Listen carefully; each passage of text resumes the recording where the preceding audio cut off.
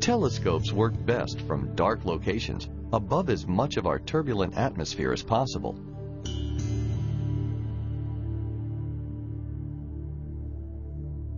A telescope above it all can see much finer detail and capture invisible colors of light that are blocked by the atmosphere.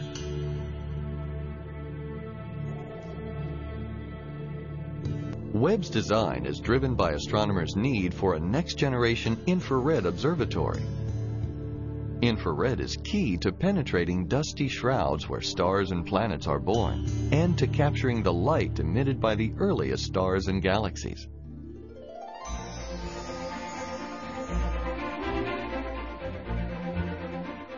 Coated in gold that reflects infrared light, Webb's light-gathering mirror segments are made of the exotic element beryllium, which maintains its shape at very low temperatures. Light reflected by the mirrors is focused to cameras and spectrographs behind them.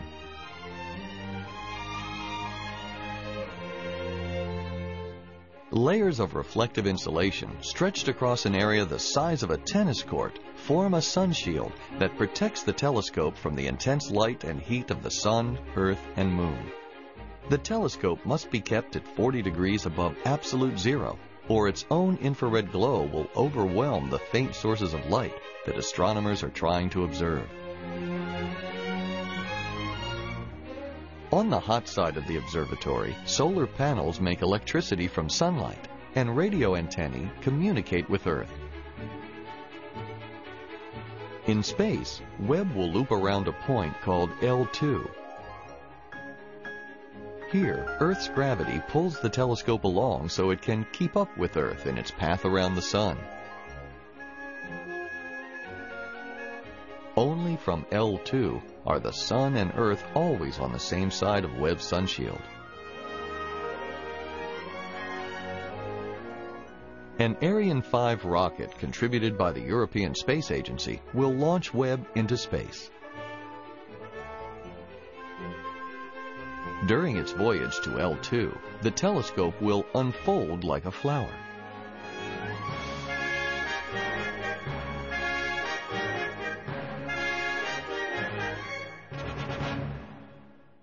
And then begins a decade-long bonanza, the best science proposed by scientists in competition around the world.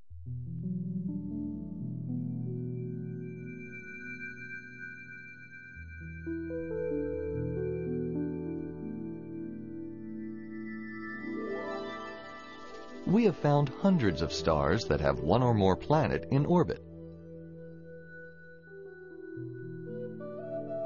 There are probably billions of planets in our galaxy. Are any suitable for life? Hubble and Spitzer have shown that the answer may lie in studying systems where a planet passes directly in front of its star, illuminating the planet's atmosphere.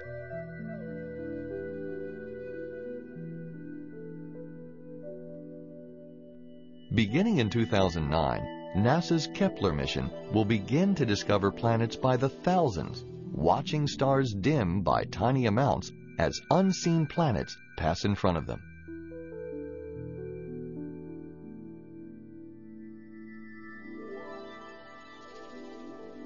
Webb will investigate many of these planets. Scientists will be able to detect life-supporting chemistry and examine temperatures of planetary atmospheres and surfaces.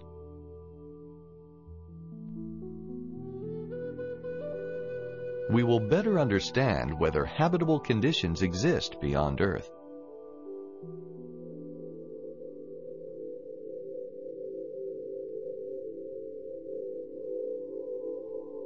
In our solar system, small rocky worlds orbit close to the Sun, gas giants farther out.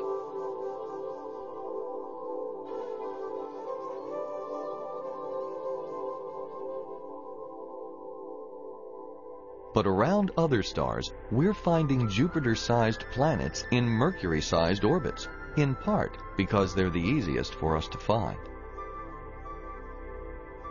Is our solar system an odd one, or are systems like ours waiting to be found?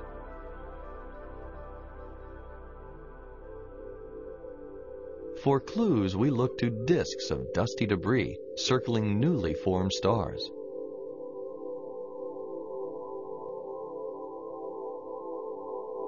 Around the star called Fomalhaut, Spitzer sees a ring of warm dust, and Hubble finds evidence that a giant unseen planet has been sculpting the ring.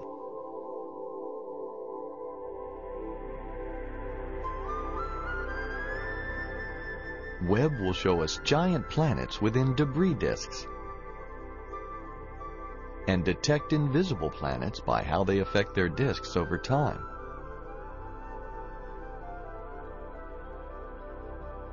We will learn whether solar systems like ours are common or rare.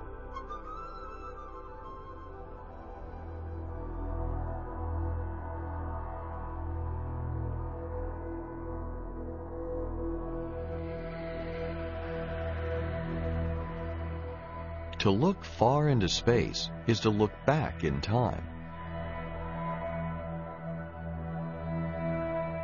In 1995, Hubble showed us galaxies as far back as 1.5 billion years after the Big Bang, the explosion that started it all.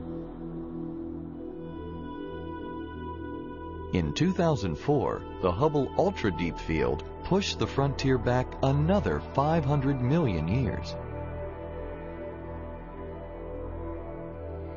Webb will show us light from galaxies in their infancy, 13.5 billion years ago.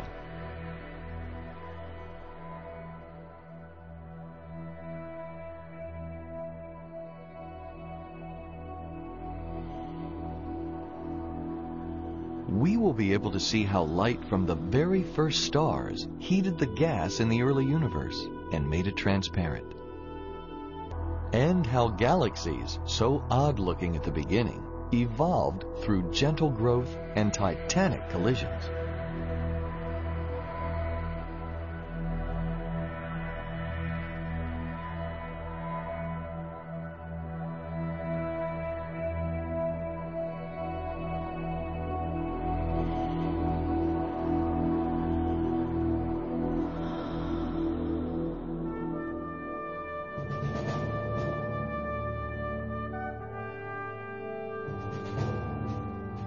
Webb is more than a dream. It's a dream coming true.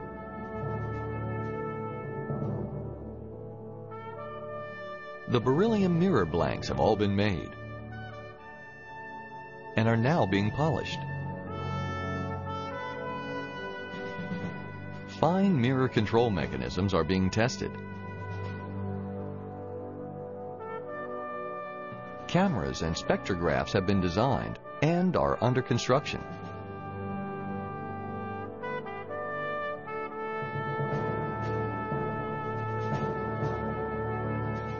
By 2013, the Webb Space Telescope will be ready to fly. On the day it does, a brand new adventure of scientific exploration begins. The Webb is going to be such a powerful telescope. It's going to be like the Hubble. And in the case of the Hubble, probably more than half of the greatest observations, discoveries that the Hubble made were things people didn't anticipate. I expect the same for the Webb.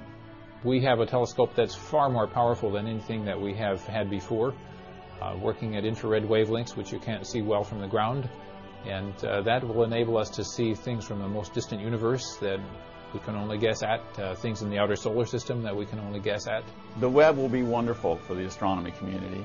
Not only will it give them the kinds of wonderful resolution we have with Hubble that you can get above the atmosphere, but it's going to bring them access to a wavelength region where many of them have not worked before.